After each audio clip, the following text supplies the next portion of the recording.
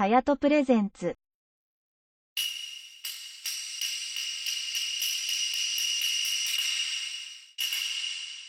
承平5年、935年、朱雀天皇が九州鎮護のため、肥後の国、国府、秋田の氷、宮崎の庄、茶臼岳に、王神天皇を主催神とする藤崎八幡宮を造営しました。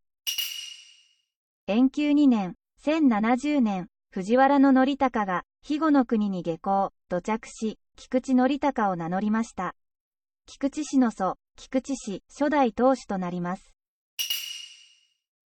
建久8年、1197年、三池貞則が源頼朝の命により、肥後の国宝沢郡鹿野古木西野庄の地頭となりました。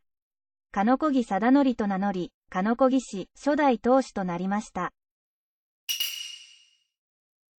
北朝暦正教2年、南朝暦元弘3年、1333年、後醍醐天皇が自ら政治を行う兼務の申請が始まりました。菊池氏13代当主菊池武重は前菊池氏12代当主で、防府菊池武時の千早城の戦いでの恩賞として肥後の国国司となりました。北朝暦寛応2年、南朝暦承平6年1351年、菊池氏15代当主菊池武光は筑後進出の足がかりとして熊本に陣を構えました。北朝暦常時元年、南朝暦承平17年1362年、菊池氏15代当主菊池武光は大友氏討伐に向け藤崎台に熊本城を築きました。家臣鹿野古木氏4代当主鹿野古木貞和が熊本城初代城主となりました。北朝暦明徳3年、南朝暦元中9年、1392年、五亀山天皇と北朝の室町幕府3代征夷大将軍足利義満との間で和平案明徳の和約締結により南北朝合一がなされました。菊池氏17代当主菊池武友が肥後の国守護代となりました。応永4年、1397年、肥後の国守護代菊池氏17代当主菊池武友が熊本城に入城しました。応仁元年、1467年、肥後の国守護菊池氏21代当主菊池重友の士族井出田秀信が茶臼山東端に千葉城を築城しました。山の唾に築城したことから唾城と名付けましたが、唾がなまって千葉城になったと言われています。井出田秀信が千葉城初代城主となりました。文明17年、1485年、肥後の国守護菊池重友の命により、井出田秀信が出陣、相良氏、阿蘇氏連合軍との三船陣原の戦いで戦死しました。嫡男井出田重綱が家督を引き継ぎ、千葉城2代城主となりました。明応5年、1496年、菊池氏22代当主菊池義行の命により、井出田重綱に代わって秋田郡楠原城主鹿野古木氏10代当主鹿野古木親和が千葉城3代城主となりました。千葉城では狭小だったため、千葉城を取り込む形で茶臼山南西麓に熊本城を築城し、熊本城初代城主となりました。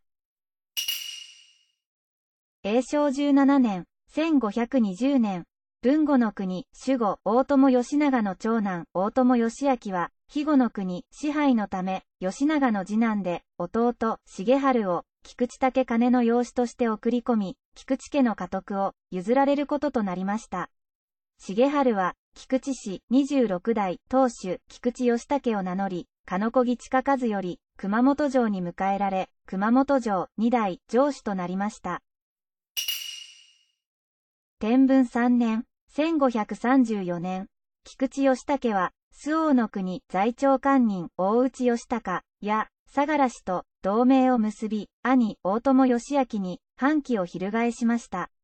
義明が肥後の国に向けて進軍、室町幕府の仲裁があり、義明と大内義隆が和平を結んだことで、支援を失うことになった菊池義武は、敗北、農耕となり、隕石の相良を頼って落ち延びました。天文9年、1540年、鹿子木親和の嫡男で、熊本城3代城主鹿子木氏11代当主鹿子木親俊が亡くなりました。次男鹿子木重有が家督を継ぎ、鹿子木氏12代当主熊本城4代城主となりました。天文12年、1543年、大友義明が守護職に就いたことで、肥後の国は大友氏の所領となりました。天文18年、1549年、出家入道し、元正権、寂臣、都合氏、熊本城、初代、城主だった、鹿子木親和が亡くなりました。天文19年、1550年、大友氏のお家騒動、二階崩れの変が起こり、大友義明が応死しました。49歳でした。菊池義武は、この機に乗じて、鹿子木氏などの支援を得て再び、熊本城を奪還しました。しかし、大友氏の家督を継いだ、大友義明の長男で、甥、大友義重、後の宗麟が、大軍を派遣し、兄、大友義明、家臣で、鹿子木親和の娘婿、城親冬の攻撃を受け、敗北し、熊本城は落城。義武は、島原に落ち延びました。この功績により、城親冬が、熊本城5代城主となりました。天文23年、1554年、帰国を果たそうとした菊池義武でしたが、その途上、大友義重、家臣、橘同節らの軍勢に包囲され自害しました。50歳でした。肥後の名門、菊池氏は滅亡しました。弘治2年、1556年、父、城、親冬より、城家の家督を引き継ぎ、長男、城、親政が、熊本城6代城主となりました。天正6年、1578年、城、親政は、耳川の戦いで、大友宗麟が、島津義久に敗れ、衰退したことで、大友氏を見限り、島津氏に、くら替えしました。天正8年、1580年、城、親政は、阿蘇市、打倒で挙兵した連合軍に参加していましたが、阿蘇市、家臣、甲斐、親直との白河丹賀の瀬の戦いで敗れました。天正9年、1582年、12月、城、親政は亡くなりました。家督は、親政の長男、冬本が継ぎましたが、幼かったため、城親冬の次男で、弟、城、親本が後見役となり、熊本城7代城主となりました。天正15年、1587年、豊臣秀吉の九州征伐での武功により、笹成政が肥後の国を与えられ、熊本城に入城しました。熊本城8代城主となりました。しかし、秀吉の命により、旧改革を断行したことで、熊部近長ら黒人たちの反発を招き、一斉放棄され、それらを鎮圧できませんでした。肥後黒人一揆。天正16年、1588年、2月、成政は、豊臣秀吉に、謝罪のため、大阪へ出向きましたが、秀吉の怒りは収まらず、幽閉されました。その後、加藤清正を、検視として、成政は、切腹を命じられ、亡くなりました。52歳でした。成政に代わって、加藤清正が、肥後、北半国を与えられ、熊本城に入城しました。熊本城9代城主となりました。天正18年、1590年、加藤清正が熊本城の改修に着手しました。天正20年、1592年、熊本城7代城主だった城親本が亡くなりました。4月、文禄の駅、加藤清正が出陣しました。慶長2年、1597年1月、慶長の駅、加藤清正が出陣しました。慶長3年、1598年、豊臣秀吉が京都の伏見城で亡くなりました。62歳でした。慶長5年、1600年、関ヶ原の戦い。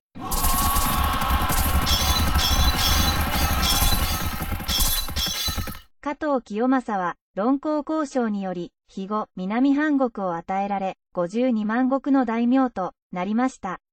熊本藩が成立し、加藤清正が、熊本藩初代藩主となりました。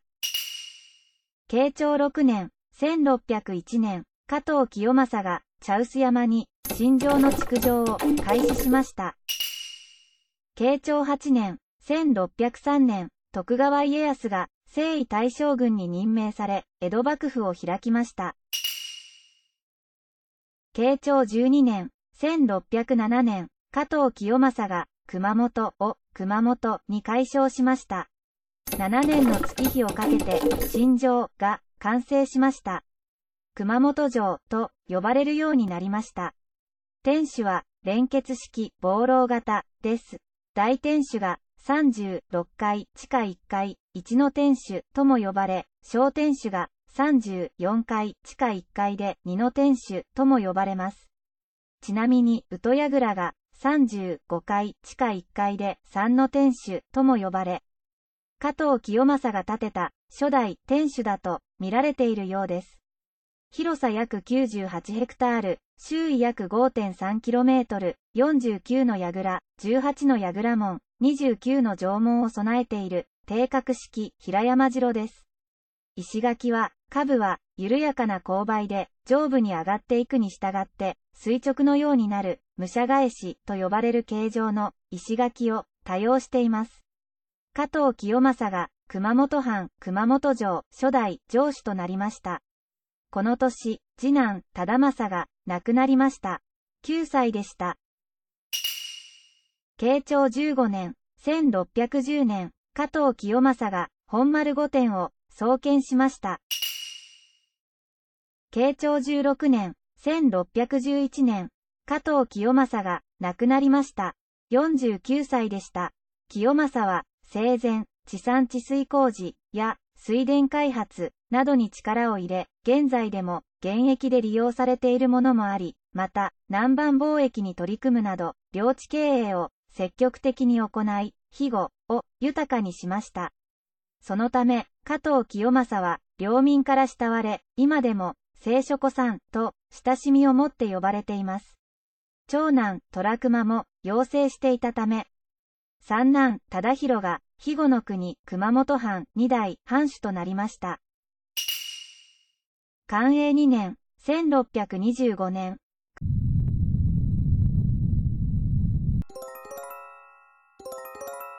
熊本地震が発生しました。マグニチュード 5.0 から 6.0、延焼倉が爆発し、天守付近の石壁の一部や石垣が崩れました。城内でも死者約50人の被害が出ました。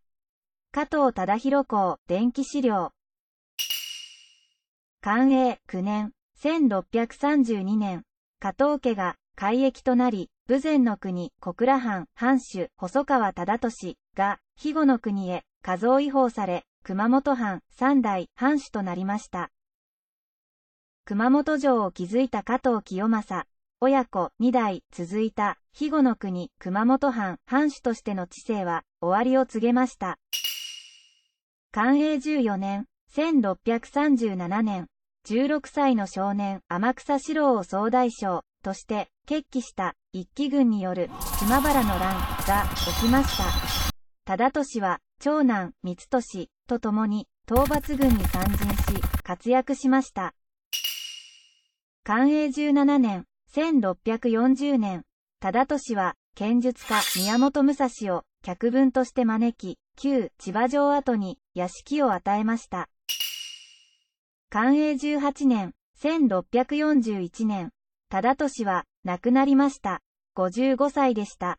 長男、光俊が家督を継ぎ、光直と改名し、熊本藩4代藩主となりました。正保2年、1645年、二天一流兵法の兵法指南書、五輪の書、著者でもある、剣豪、宮本武蔵が自宅で亡くなりました。64歳でした。正保3年、1646年、前藩主、忠俊の弟、沖高が、城外の湖海に、下屋敷、細川刑部邸を建てました。建坪300坪、唐破風の大きな玄関を構えています。慶安2年、1649年、光直が亡くなりました。31歳でした。長男、六丸が幼かったため、家督を相続させるべきか否かが議論されました。慶安3年、1650年、六丸は幕府目付と子忠俊の義弟で、宮本武蔵が最も長く仕えていた小笠原忠真の監督を受けることで相続が認められ、熊本藩5代藩主となりました。正王2年、1653年、2代藩主だった加藤忠広が亡くなりました。53歳でした。六丸は江戸幕府4代将軍徳川家綱から返記を賜り、綱俊と改名しました。宝永3年、1706年、綱俊の嫡男義俊が亡くなりました。18歳でした。宝永5年、1708年、熊本新田藩主細川利重の次男利武を養子師として迎えました。正徳2年、1712年、綱俊が隠居しました。養子師利武が熊本藩6代藩主となりました。江戸幕府6代将軍徳川家宣より返記を賜り、信則と改名しました。正徳4年、1714年、前藩主綱俊が亡くなりました。72歳でした。享保17年、1732年。享保の大飢饉、江戸四大飢饉、稲子大発生による凶作で6125人もの人たちが飢え死にしたそうです。この年、信則が亡くなりました。57歳でした。長男、竹之助、次男、八三郎、三男、万次郎は養成していたため、四男、則道が熊本藩7代藩主となりました。江戸幕府8代将軍徳川吉宗より返記を賜り、宗隆と改名しました。延享4年、1747年、宗隆は月齢拝賀式で川屋に立った時、突然旗本板倉勝兼に背後から脇差しで切りつけられ、絶命しました。32歳でした。細川家と板倉家の家紋を見間違えて起きた人違いの事件だったようです。宗隆には世継ぎがいなかったため、父信則の五男で弟長岡則夫が熊本藩8代藩主となりました。江戸幕府9代将軍徳川家重より返記を賜り、重方と改名しました。宝暦2年、1752年、重方は藩の財政を改善するため、宝暦の改革を行いました。宝暦5年、1755年、重方は二の丸に自習館という藩の学校を設立しました。宝暦6年、1756年、重方は再春館という藩の医学校を設立しました。安永6年、1777年、肥後大風が発生しました。強風で南御門を櫓中ほどより吹き破られました。本藩年表。天明5年、1785年、重方が江戸の龍光亭にて亡くなりました。66歳でした。紀州藩9代藩主徳川治貞と並んで紀州の麒麟、肥後の法皇と称されるほどの名君だったそうです。長男片俊が家督を継ぎ、熊本藩9代藩主となりました。江戸幕府10代将軍徳川家治より偏忌を賜り、春俊と改名しました。天明7年、1787年、春俊が亡くなりました。30歳でした。長男長岡利和、次男清丸は陽性、三男大五郎は幼く告げる男子がいなかったので、正室陽大院の実弟で師範宇土藩主細川達弘が養子となり、後を継ぎ熊本藩10代藩主となりました。江戸幕府11代将軍徳川家斉より偏忌を賜り、成重と改名しました。寛政4年、1792年、肥前の国にある雲仙岳の火山性地震と、それによる津波が5月2日と5月21日の2回発生しました。肥後の国は、2日は溺死者5520人、近世肥後年表。21日は、島原大変肥後迷惑と呼ばれ、10から20メートルの大津波が押し寄せ、流出家屋2000件以上、死者5000人以上、源之進櫓にも被害が及び、修理が行われました。肥後近世史年表。壁書控え。文化7年、1810年、成重が隠居しました。三男重達が家督を継ぎ、熊本藩11代藩主となりました。父成重と同じく徳川家斉より偏忌を賜り、成達と改名しました。文政9年、1826年、成達が亡くなりました。30歳でした。前藩主で隠居している成重の長男小達之の長男で師範の宇土藩藩主達政が成達の養子となり、家督を相続、熊本藩12代藩主となりました。江戸幕府11代将軍徳川家斉より偏忌を賜り、成盛と改名しました。天保6年、1835年、隠居していた前藩主成重が亡くなりました。81歳でした。成盛の長男盛親と次男盛行が江戸幕府12代将軍徳川家慶より偏忌を賜り、それぞれ義親、義行と改名しました。弘化元年、1844年。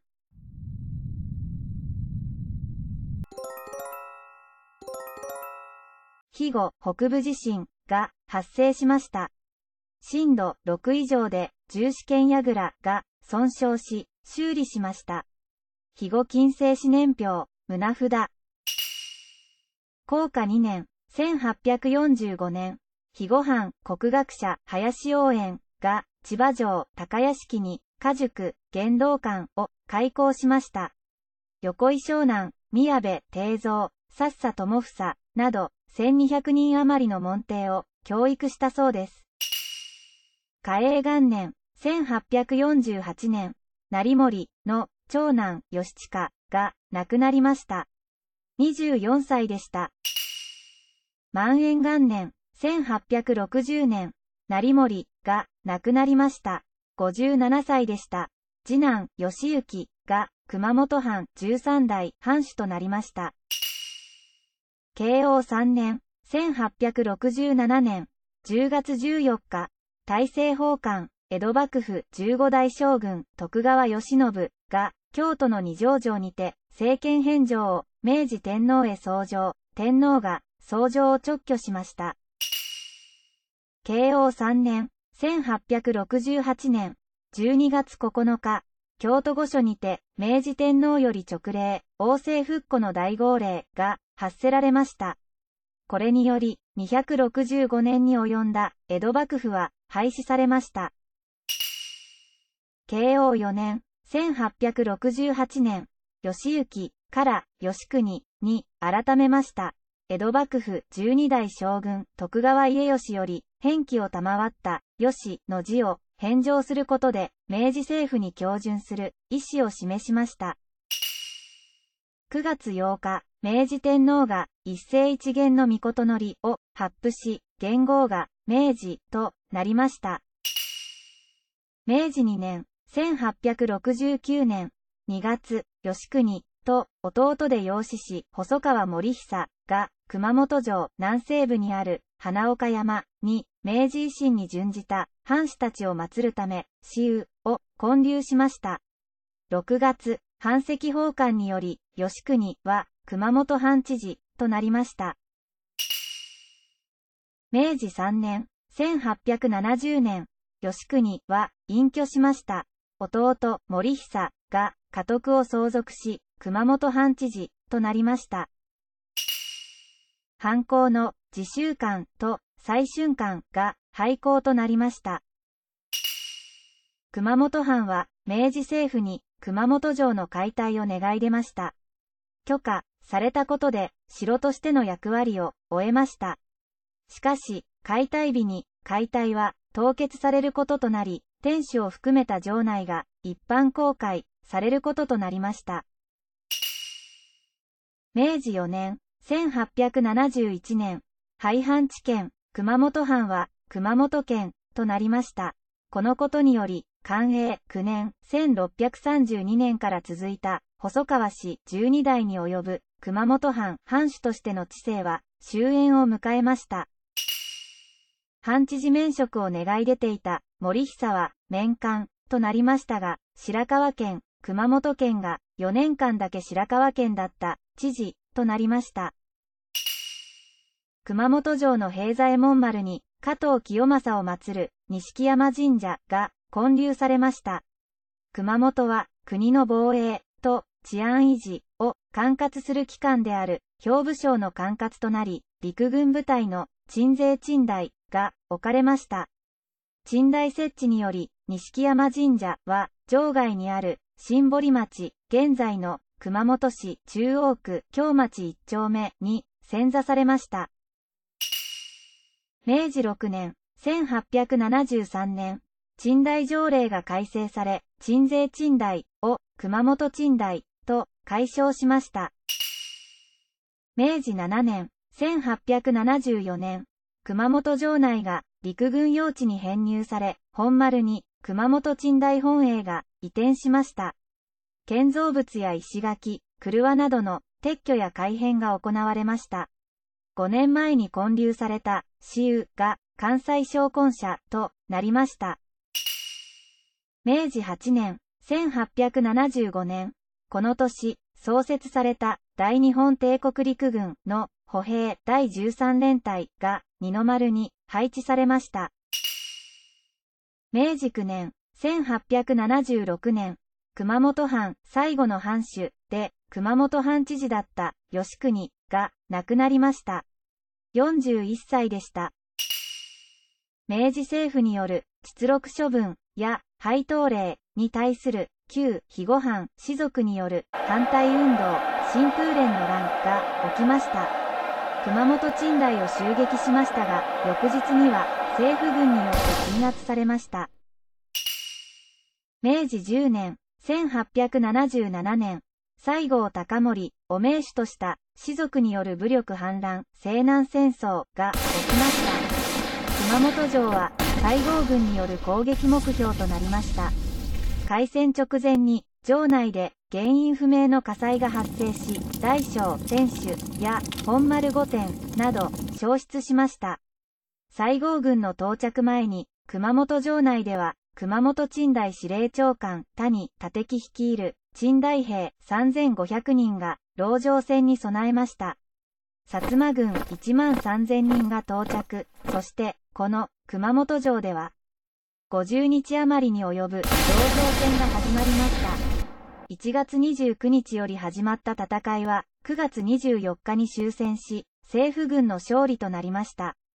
この西南戦争による戦死者は政府軍6403人、西郷軍6765人でした。籠城戦では武者返しが大いに役立ったそうで、結局、西郷軍は誰一人、城内に侵入できず、おいどんは、官軍に負けたとじゃなか。清正公に負けたとでごわす、と、西郷隆盛が嘆いたという。話もあるほど、熊本城は、防御力の高い城、だったようです。この戦いで、藤崎台にあった藤崎八幡宮、社殿や、新堀町へ、遷座された錦山神社、社殿など、焼失しました。明治14年、1881年、商魂社制度改正により、関西商魂社は、熊本県護国神社と称するようになりました。明治17年、1884年、城内に御法台が設置され、熊本鎮台による法事業務が開始されました。錦山神社が再建されました。明治21年、1888年、永寿地を熊本とする大日本帝国陸軍第6師団が天守台に設置されました。明治22年、1889年。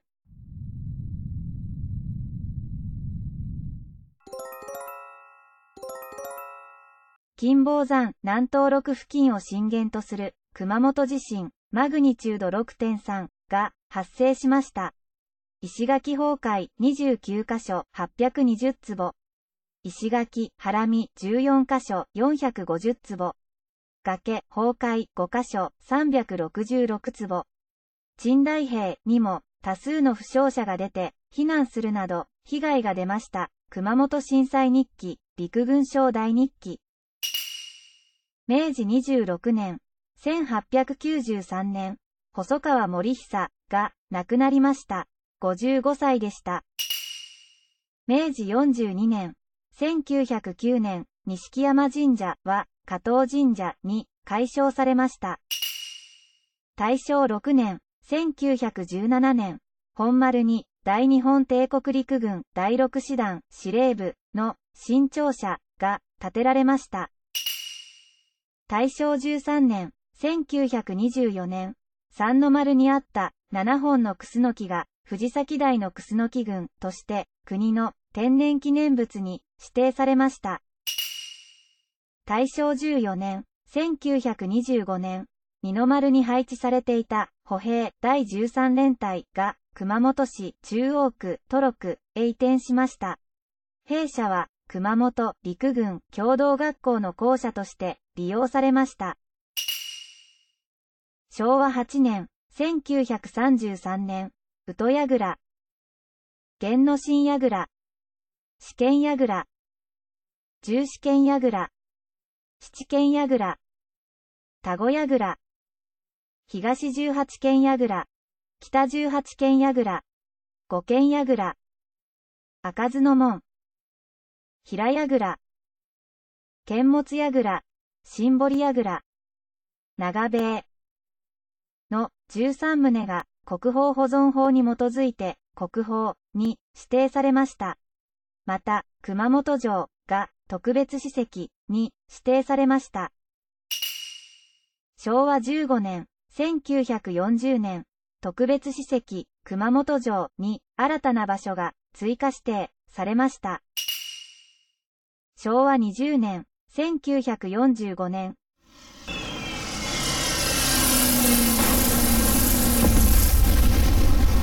熊本大空襲、奇跡的に焼失を免れました。熊本県立第一高等学校が熊本城古城跡地に移転されました。二の丸の旧軍用施設が被災した熊本大学医学部基礎教室、元は細川重方創設再春館として利用されました。昭和21年、1946年、日本進駐のアメリカ軍が城内に施設を建設。車両通行の妨げになるとして、竹の丸門が破却されました。昭和25年、1950年、文化財保護法の施行により、国宝保存法は廃止、文化財保護法に改称され、国宝だった熊本城の13棟は、改めて重要文化財に指定されました。昭和27年、1952年、特別史跡、熊本城は、史跡、熊本城跡に名称変更されました。さらに、史跡、熊本城跡に新たな場所が追加指定されました。昭和30年、1955年、史跡、熊本城跡に新たな場所が追加指定されました。さらに、史跡、熊本城跡は特別史跡に指定されました。昭和32年、1957年、加藤神社が西出丸の畔方車に遷宮、そして花岡山にあった熊本県護国神社が藤崎台に竣工、遷座されました。昭和35年、1960年、熊本城大小天守が鉄骨、鉄筋コンクリート造で忠実に外観復元されました。昭和37年、1962年、二の丸の旧軍用施設を利用していた熊本大学医学部基礎教室が熊本市中央区本庄へ移転しました。軍用施設は熊本県立第二高等学校として利用されました。昭和42年、1967年、二の丸を中心に約42ヘクタールの公園整備が行われ、二の丸広場として市民の憩いの場となりました。昭和43年、1968年、二の丸の旧軍用施設を利用していた熊本県立第二高等学校が熊本県熊本市東区東町に移転されました。昭和51年、1976年、二の丸広場の北西に熊本県立美術館が開館しました。昭和53年、1978年、三の丸に熊本市立熊本博物館が開館しました。昭和60年、1985年、熊本市東小海町にある旧細川刑部邸5棟が熊本県の県指定重要文化財建造物に指定されました。平成2年、1990年、熊本城は日本桜名所100選に選ばれました。平成5年、1993年、旧細川刑部邸を熊本市東小海町から4年をかけて三の丸に移築しました。平成10年、1998年、熊本城復元整備事業が始まりました。加藤清正が築城した城郭全体約98ヘクタール。歴史的建造物は史実に忠実な復元を30年から50年をかけて目指していくようです。